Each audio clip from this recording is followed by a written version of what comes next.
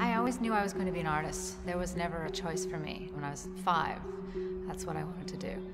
I come from a really creative family. My mother's a writer, my dad was an artist. My early part of my childhood was Minnesota, and the first big artwork that meant a lot to me was George Segal at the Walker Art Center, and I just remember thinking, oh, you know, art has to be life-size. I was in art school when I first started putting beads in my paintings, and I was really criticized for it. I was always struggling for the legitimacy of my material, and in order to take the work to another place, I needed it to be real. It couldn't be a fake. In other words, it wasn't enough to just cover half of something. It was really a thing that came from another place. If you had the underside of something covered, it meant that this wasn't a fake. It wasn't a cheat. It was truly this magical object, and that was what I was trying to do with the early work, like the kitchen. Work that perishes with the using, like cleaning, cooking, sewing. There's no memory to that. There's nothing holding that. There's no monument to that kind of labor, and you can never see the beauty that's there. So the kitchen was about making a monument to labor, and the most impossible thing I could think of. I didn't have any money, I didn't have any support, I didn't have a grant.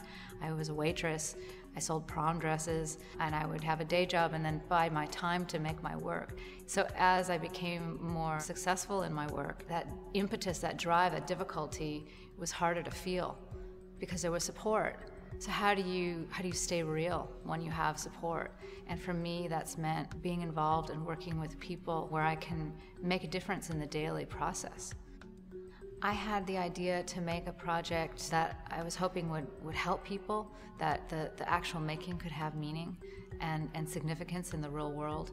The thing that I've learned more than anything is that I had more to learn than I had to give. Working with artisans in South Africa, the daily life, what happens when work is being made in different places across different townships. Children are there, family is there, and the oil from the hand and from the cooking, it's all there in that small repetitive act.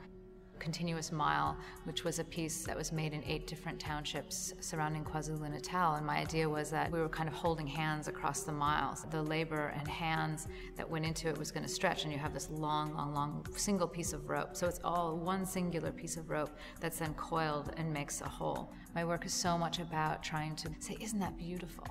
Isn't this beautiful? It can be so sort of stunning. Do your work. This is a privilege. It's a privilege. The act of making is a joy, and to stay with that. Stay with the making. Stay with the doing. And in the creative field, that means take a workmanlike attitude.